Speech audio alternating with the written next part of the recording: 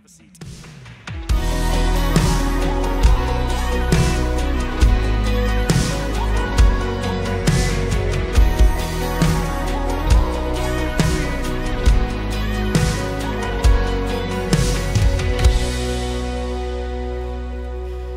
Amen, and praise the Lord. It is so good to see you in the Lord's house today on this Palm Sunday, and I'm excited about everything that's going to be happening this week at Quail Springs Baptist Church leading up to Easter Sunday and our celebration of the resurrection of Jesus Christ next Sunday morning. So I want to encourage you to do something. On your way out today, you'll find some things that we have just to help you to pray and to get ready for Easter Sunday. One of the things I'd love for you to do is to pick up some of these invite cards that say Find Hope, and they have the schedule for what's going to be happening this coming week with Good Friday services right here on Friday, April 7th at 6:30. We're going to be talking about the 7 last words of Jesus from the cross of Calvary. You don't want to miss that service. It's going to be a great time, but it's also a great time for you to invite. And then our Easter services next Sunday, 8:15, 9:30, and 11. Take as many of these as you will share, and share them with friends and family members, people in your neighborhood, people who you can invite. There are people who will come at your invitation at Easter who might not come to hear the gospel at church any other time of year. But I promise you, if you bring them here, if you invite them here, they will have opportunity to hear the good news of Jesus and to trust Jesus as Savior. So invite people to come. And then also today, I am so thrilled that we're going to be able to gather around the Lord's table near the end of our service today. And as Quail Springs Baptist Church gathers together for the Lord's Supper, we invite everyone who's trusted Jesus Christ as Savior and followed Him in believer's baptism to join with us. And that reminds me, as I talk about believer's baptism, last Sunday, what an incredible day on Baptism Sunday. After all was said and done, 30 people followed Jesus Christ in believer's baptism at Quail Springs Baptist Church. Praise God for that. Man, I thank God for every one of those people. And there are more. There are more who are going to be baptized today and in the weeks to come. And so we just praise the Lord for that. This morning, I want you to take your Bible. If you have a copy of God's Word, turn with me to the Gospel of Luke, chapter 18. We're going to look at verses 31 through 43 this morning. Luke chapter 18, verses 31 through 43. Have you ever wondered what makes one person open to what God wants to say to them while another person is very closed to what God wants to say to them?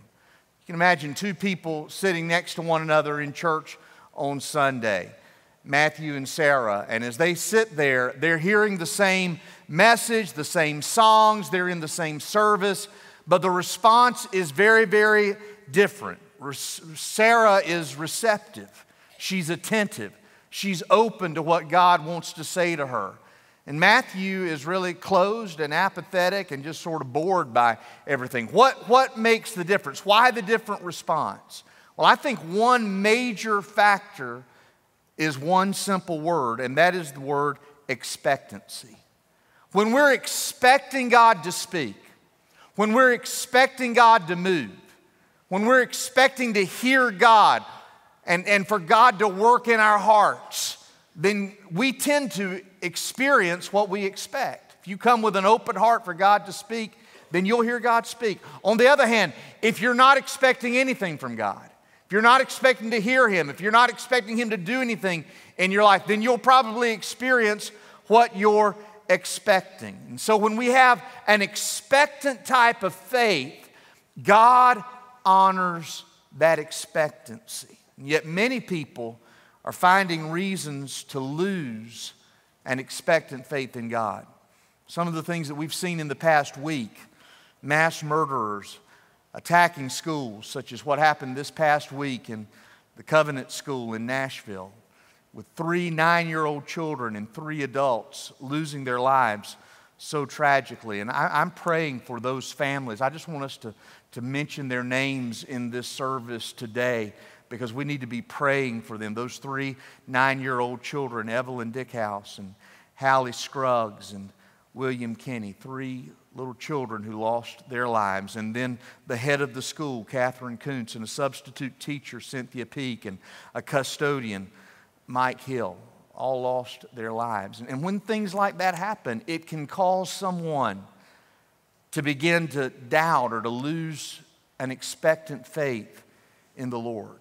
Not only those kinds of things, but natural things that happen, whether it's hurricanes or earthquakes or floods or tornadoes or fires that devastate communities as they sweep through. That can cause people to lose an expectancy and faith in God. And then there are other issues, whether it's debt or unemployment or our health or our security. All of those things can cause us to lose our faith and to set us on edge. One of the things I'm seeing increasingly in our world, we are just all on edge.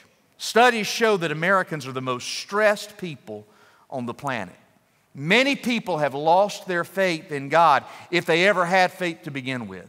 Pew Research studies have found that the nones, the N-O-N-E-S, the nones, people who self-identify as atheists or agnostics or who say they just don't have any faith at all in anything, the nones make up 25% of American adults. And then in addition to the nones, there's a group of people that we might call the dones. And those are people who identify as Christians and maybe grew up in church, but they've been burnt. And while they may have some good things to say about Jesus, they've walked away from the church, they've walked away from the Bible, they've walked away from any kind of active, expectant faith. They're over it. They say, I'm done. And so whether you're a nun or whether you're a dun or whether you're just going through life and struggling with your faith, here's what God would say to every one of us today. God wants us to live every day of our lives with an expectant faith in Jesus Christ. And Jesus will give us the grace so that we can live with expectancy in what He's going to do. That's what we're going to look at today in the Word of God. We're going to see how Jesus Christ works in our lives to awaken an expectant faith in us. I want us to stand to our feet as we read together Luke chapter 18, beginning in verse 31. And we're standing in honor of the reading of God's Word. Notice what the Bible says beginning in verse 31 of Luke 18. And taking the 12, Jesus said to them, See, we are going up to Jerusalem, and everything that is written about the Son of Man by the prophets will be accomplished. For He will be delivered over to the Gentiles, and will be mocked and shamefully treated and spit upon. And after flogging Him, they will kill Him, and on the third day He will rise. But they understood none of these things.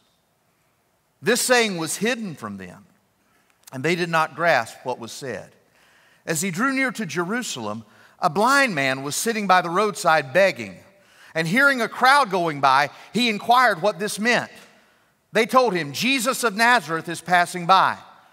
And he cried out, Jesus, Son of David, have mercy on me. And those who were in front rebuked him, telling him to be silent. But he cried out all the more, Son of David, have mercy on me. And Jesus stopped and commanded him to be brought to him. And when he came near, he asked him, What do you want me to do for you? He said, Lord, let me recover my sight. And Jesus said to him, Recover your sight. Your faith has made you well. And immediately he recovered his sight and followed him, glorifying God. And all the people, when they saw it, gave praise to God. This is the word of God. Join with me as we pray. Lord God, I thank you for your word today. Thank you, Jesus, that we can live with an expectant faith in you. God, show us today what that looks like and what that means for us. And Lord, I pray that you would be glorified in everything that is said and done, and even in the thoughts that we think. Lord God, be glorified, and we'll give you glory, for we pray these things in Jesus' holy name. And brothers and sisters, if you agree with that prayer, will you say amen? Amen. You may be seated. As we look at this passage of Scripture, I want to talk to you about 4 qualities of expectant faith. 4 qualities of expectant faith in Jesus Christ. The first thing I want you to see in this text is what expectant faith realizes. What expectant faith realizes. Now look in verses 31 through 33. The Bible shows us that Jesus is getting closer and closer to the city of Jerusalem. And soon he's going to enter the city, and as he enters, what you saw the children reenact for us today is the same thing that happened when Jesus came into that city. Multitudes were there, lining the city streets, shouting, "Hosanna to the Son of David. Blessed is he who comes in the name of the Lord. Hosanna in the highest heaven." And they were waving those palm branches and they were worshiping him. And then, a few days later, other voices in the same city would cry out, "Crucify him." All of that would happen in the city of Jerusalem. On this day, though, that we read about, Jesus is telling his disciples ahead of time what's going to happen. And notice what he says in verse 31. He says, "Everything that is written about the Son of Man in the prophets will be accomplished." Jesus calls himself the Son of Man. Now, Son of Man, you might want to just underline that phrase because that's a name that Jesus gave to himself. It wasn't a title that other people gave to him. It's a title that Jesus used for himself, Son of Man. And though it may seem sort of counterintuitive to us, the phrase or the title Son of Man speaks to the deity and the divinity of Jesus Christ. It goes back to the Old Testament prophet Daniel, where Daniel had a vision of God, who Daniel called the Ancient of Days. And there in Daniel chapter 7, God, the Ancient of Days, gives authority and glory and sovereign power to the Son of Man. This person, who we know as Jesus, appears before Almighty God, and Almighty God gives the Son of Man his authority, his glory, and his sovereign power. So when Jesus was calling himself the Son of Man, he was asserting his own identity, his own sovereignty as God. And so he says, when I get to Jerusalem in just a few days, everything that's been prophesied concerning the Son of Man is going to happen. This was the third explicit prediction about his death that Jesus had given his disciples. And this was by far the most specific. He promised 7 events would happen to him when he got to Jerusalem. Look in verse 32. Number 1, he would be turned over to the Gentiles. First King Herod, and then Pilate, and then the Roman soldiers. Secondly, he would be mocked. Thirdly, he would be shamefully treated. Fourthly, even more specifically, he would be spit upon. Verse 33. Number 5, he would be flogged and beaten with a whip. 6, he would be killed. And then miraculously, unexpectedly, he would rise from the dead after the 3rd day. Praise God. Jesus predicted all of these things about himself, and the language that he uses here points even more powerfully to his own sovereignty and his own power as God. Look at how he says on the 3rd day he would rise again. Literally, he said in the original language, on the 3rd day he will raise himself up. Jesus was calling his own shot. He was saying, I'm going to go to Jerusalem. Here's what's going to happen. And though it may look like other people are in control, I'm going to be in control. And after I have been killed and buried, on the 3rd day, I will rise up. Expectant faith realizes that Jesus Christ can do anything. I want to ask you today, do you realize that Jesus Christ can do anything? He has the power to call his own shots. When the New York Yankees were playing the Chicago Cubs in the 1932 World Series, at Game 3 at Wrigley Field in Chicago, Babe Ruth, the home run king, stepped up to the plate to hit. By this time, Babe Ruth was near the end of his career with the Yankees. He was probably no longer at the very top of his game. In the 5th inning, the score was tied 4-4. Babe Ruth took strike 1 from the Cubs pitcher. The Cubs players and fans were all making fun of him, hurling insults at him. And before the next pitch, Babe Ruth raised his hand and pointed out to center field. And then came the next pitch, strike 2. More jeers from the Cubs. And once again, unmistakably, Babe Ruth pointed to the flagpole at center field. The next pitch was a curveball. With a crack of the bat, Babe Ruth connected. He hit the ball over 440 feet just to the right of that flagpole at center field. As the announcer shouted, the ball is going high into the center field stands, and it is a home run. The Yankees went crazy. They wound up winning the game. Babe Ruth's home run was spectacular, but what was even more impressive, he called his shot. He said, I'm going to hit it right there, and then he hit it right there. He did exactly what he said he was going to do. In an infinitely more miraculous way, Jesus Christ called his shot. He said, I'm going to Jerusalem. I'm going to suffer, I'm going to die, and then I'm going to raise myself up from the dead just as it has been prophesied. Expectant faith realizes Jesus Christ can do anything. And Jesus' very specific prophecies here echo the Old Testament prophecies concerning the Messiah. Psalm 41 verse 9 promised that the Messiah would be betrayed. It says, even my close friend in whom I trusted, who ate my bread, has lifted his heel against me. Psalm 22 verses 16 through 18 promises very specifically how the Messiah would die. It says, a company of evildoers encircles me. They have pierced my hands and my feet. I can count all my bones. They stare and gloat over me. They divide my garments among them, and for my clothing they cast lots. Psalm 16 verse 10 promised that the Messiah would not remain in the grave. It was a promise of the resurrection. There the Bible says, you will not abandon my soul to Sheol, the grave, or let your Holy One see corruption. All of these prophecies and even Jesus' own word about what he would do. And yet, even as the Lord's disciples heard, they did not realize the truth of what Jesus was telling them. Look in verse 34 of the text.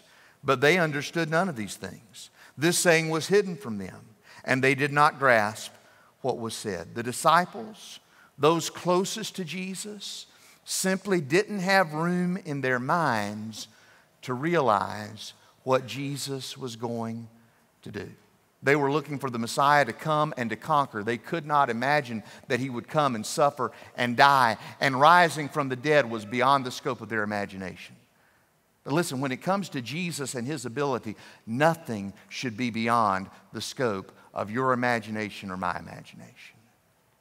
Expectant faith realizes that Jesus can do anything. I want to ask you this question today. Are you willing to let him call the shots in your life? Are you willing to allow him to do whatever he wants to do, and just to come to him with expectant faith and say, Jesus, I believe you can do anything. And so I'm trusting you with the impossible in my life. We see what expectant faith realizes. Secondly, consider with me what expectant faith risks. What expectant faith risks. Now look in verses 35 through 39. As he continues his journey, Jesus passed through the city of Jericho. Jericho was 18 miles from Jerusalem. And there were, and even today still are, two cities of Jericho. They're right next to one another, side by side.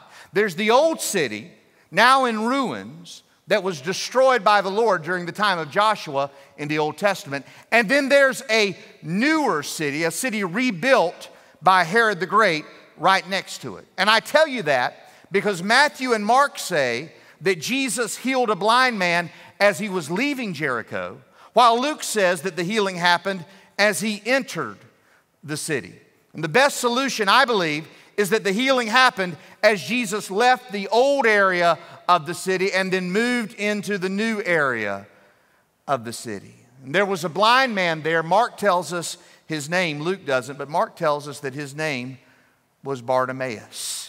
And the Bible says that he began to plead with Jesus to be healed. He found out who it was. It was Jesus of Nazareth passing by. And the Bible says Bartimaeus cried out to Jesus, Jesus, Son of David, have mercy on me. The biblical language indicates that he kept repeating that request over and over again. Jesus, Son of David, have mercy on me. People began to try to hush him up. They said, Bartimaeus, be quiet.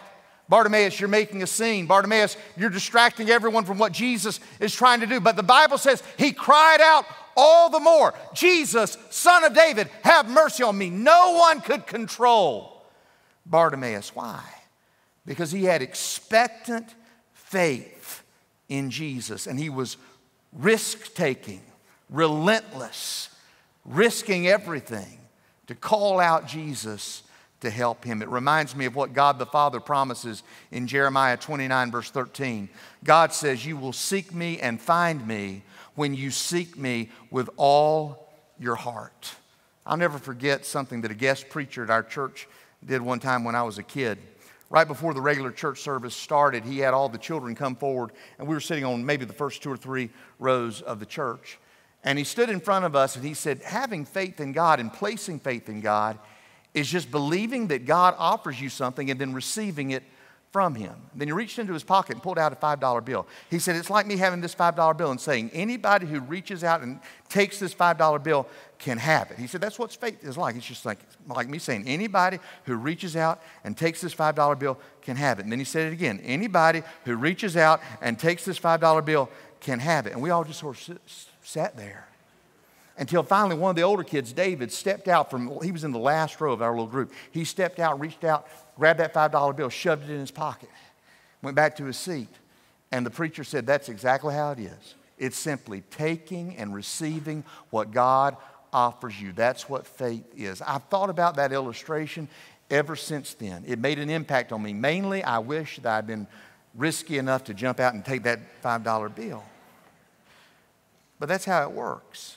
God offers us his gift of salvation, his gift of grace, his gift of taking care of the needs in our lives, and by faith we reach out and we receive it. Blind Bartimaeus saw something that a lot of people with 20/20 vision can't see.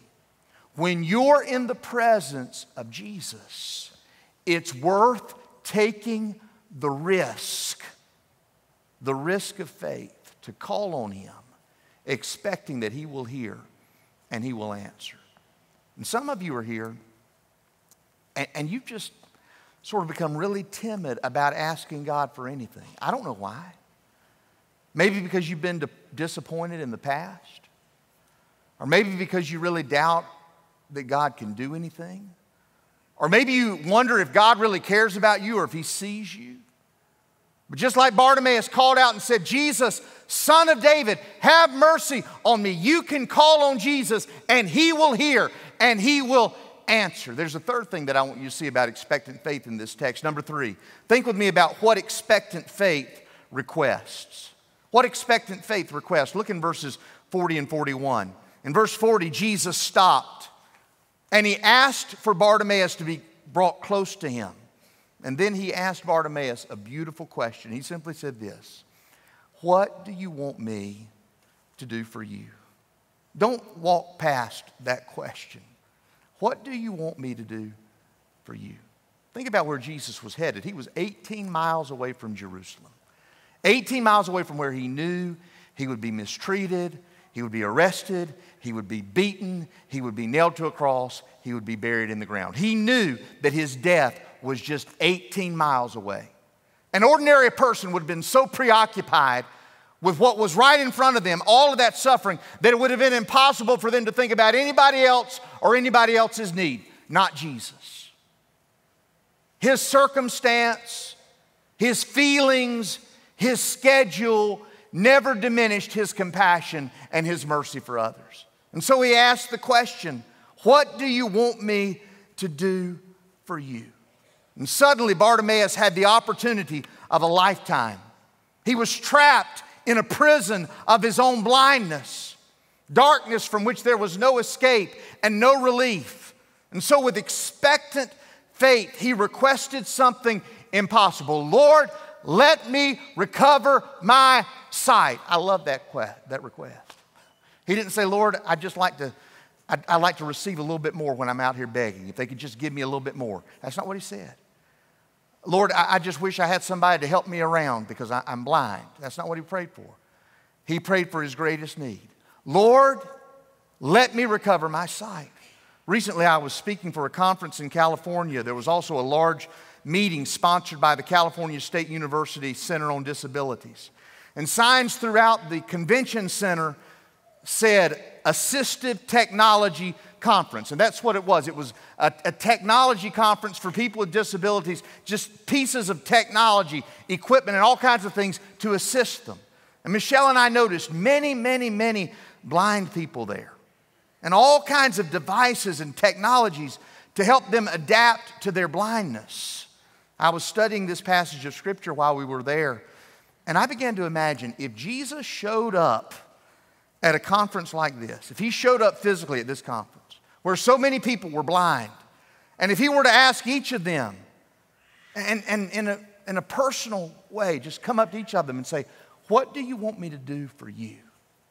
I think without exception, the response you would have heard over and over again was the same thing that Bartimaeus said, Lord, let me recover my sight. That's what Bartimaeus said. What would you say? What would you say? What do you do when the one who can do anything asks, what do you want me to do for you? Sometimes we cling to whatever we're using to assist us in our pain or our hurt or our need rather than requesting Jesus to help. I believe that Jesus is in this place today. Do you believe that? And I believe that he would ask every one of us the same question he asked Bartimaeus. What do you want me to do for you? What do you want me to do for you? Right now, if Jesus asked you that question, what would you say? You might say, Lord, take away this emotional pain from my past. Lord, bring my prodigal son or daughter or friend back home. Or Lord, give me a job. Or Lord, heal my body. Or Lord, make my marriage happy again. Or Lord, bring peace back to our family because we just don't have any peace at home. Or Lord, help me to keep from losing my temper with the people that I care about the most. Right now in your mind and your heart, take a moment and just think about what you would say if Jesus asked you, what do you want me to do for you? And be specific. Don't just say, well, Lord, bless me. Don't just say, Lord, make me stronger. No, be specific about something in your life. And don't let the impossible keep you from making your request because Jesus is more than able to accomplish the impossible. Like Bartimaeus, you and I need Jesus' help today, and so we can ask for it with expectant faith. And then I want you to notice finally in this text, notice what expectant faith receives. Notice what expectant faith receives. Look in verses 42 and 43. In verse 42, Jesus said to Bartimaeus, recover your sight. Literally, in the original language, he just said one word. He just said, see. Bartimaeus said, Lord, I want to recover my sight. And Jesus said, see. It only took one word from his lips to accomplish a miracle in Bartimaeus' life. Lord, I want to see. Jesus said, see. And suddenly he could see.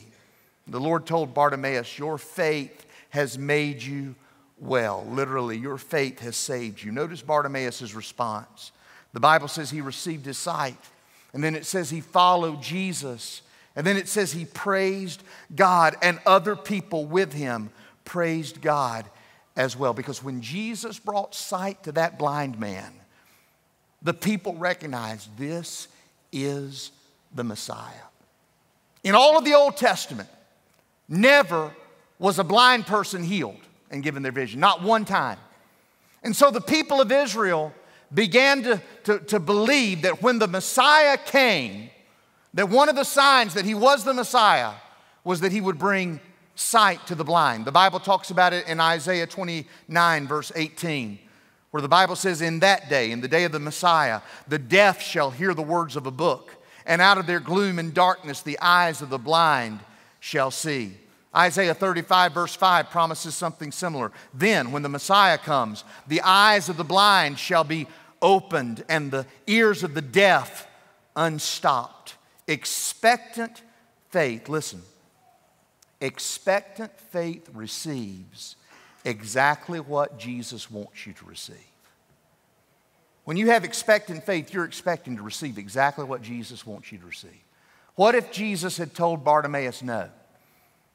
Then he also would have given him grace to understand why no was the best answer. One of the most inspiring stories of expectant faith that I've heard in a long time is the story of Jake Olson. Jake Olson played long snapper for the University of Southern California Trojans. On September 2nd, 2017, Jake made history when he became the first blind college player ever to take the field in USC's game against Western Michigan. I want to talk to you about what happened in Jake's life early on in his life. When he was 8 months old, Jake was diagnosed with a rare form of eye cancer called retinoblastoma. It left him with cancerous tumors in both eyes. His left eye was removed at 10 months old, and then he immediately began chemotherapy and cryotherapy to save his right eye. Miraculously, Jake's doctors were able to save his right eye. And for 12 years, that single right eye showed Jake his entire world. The cancer returned 8 times. Each time, Jake was able to beat it. And then in September 2009, when Jake was 12, the cancer returned once more. This time the doctor said there's no other viable options for treatment. And the safest course of action to keep the cancer from spreading was to remove Jake's other eye. If you knew that you only had a limited number of days to see anything, what would you want to see? What would you want to look at if you knew that you only had just a limited number of days and they're going to take out your eye, the only eye that you have, and that's it. You won't see anything. Here's what 12-year-old Jake did. He went and watched USC games and practices. He went with his dad and one of his best friends and his best friend's dad, and he played Pebble Beach Golf Course because that was one of his dreams. With 5 days left before the surgery that would take his eyesight, he took every opportunity just to look at the people he cared about most. He said, "Dad, I want to look at you. Mom, I want to look at you." Other family members, he just looked at them, just wanted to look at them because he knew he wouldn't be able to see them again. His surgery was in early November, and Jake's final request was for the house to be decorated for Christmas early so that he could see the lights and the decorations one last time. And then the day came of his surgery. As they were traveling to the hospital, Jake put his face against the window and he looked out, realizing this would be the last time he would see the world. From underneath his glasses, tears were streaming down Jake's cheeks. He looked to one side of the car, then he looked to the other. And it was more than his mom and dad could bear to watch. And yet through it all, before, during, and after that surgery, Jake continued to live with a deep faith in Jesus Christ. Jake's mom, Cindy, says this about Jake's faith.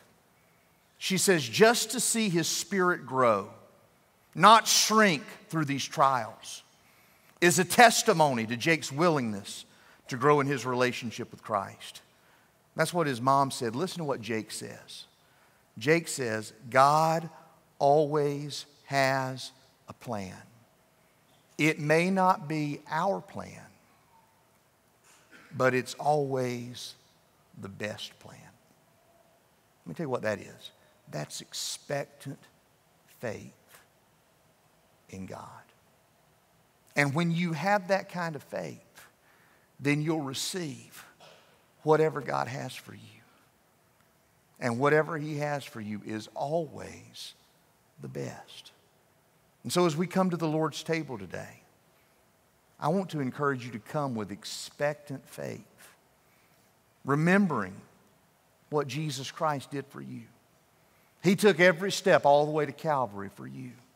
His body was pierced and fastened to the cross for you. Blood flowed from His head and His hands and His feet and His side for you. And you can come to Him with expectant faith like Bartimaeus did and say, Jesus, Son of David, have mercy on me. And in expectant faith, you can hear His question to you. What do you want me to do for you? As we gather at the Lord's table today, what do you want Jesus Christ to do for you? He will work in your life as you come to Him with expectant faith.